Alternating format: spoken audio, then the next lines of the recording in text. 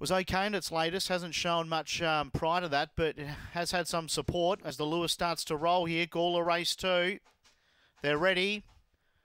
Lids are up, they're away and racing and flying. The Lids was going quickly to the front here. Stitchem Dolly. Stitchem Dolly had the lead to Kid Me Never. Running past it, Happy as Larry. Second last, London Trader. Last of all, Spring Fresh. Stitchem Dolly is the pilot, but Happy as Larry quickly went past it. Then came Kid Me Never. They turned for home. Happy as Larry in front from Stitchem Dolly. Wants to run off the track, but wins. Happy as Larry wins, beats Stitchem Dolly second. Third, Kid Me Never. Then Spring Fresh.